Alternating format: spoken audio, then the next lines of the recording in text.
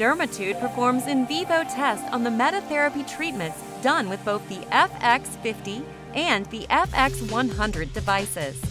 For a period of 3 months, a group of 25 to 75-year-old men and women undergo 8 META Therapy treatments on a regular basis and use Dermatude skincare twice a day.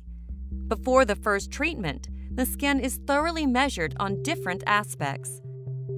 Questions on lifestyle and health are asked, and the skin type is determined. The in vivo tests are done in different kinds of skin zones and measure various skin values. With special measuring devices, the condition of the skin is determined. A 3D picture is taken from all treatment areas: left side, right side, full face, neck, and décolleté. These 3D pictures show the amount of pigment, spots, pores, pore size, wrinkle depth, redness, and UV damage in the skin. With single measuring tools, individual measurements are made.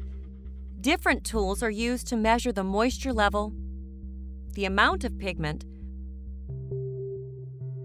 redness and sebum on the forehead and in the cheek zone of the skin. The elasticity of the skin is determined by measuring on 2 points, close to the eyes and on the jawline. After the 4th treatment and 1 week after the last treatment, this procedure is repeated. The client and therapist keep track on the treatment by filling in official in vivo test papers after each treatment. Once the course is finished, all data goes to the consultancy agency, who is specialized in finalizing the results into a report.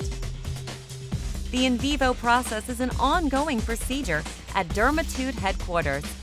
We continuously test the results on META Therapy treatments. Dermatude, the facelift alternative.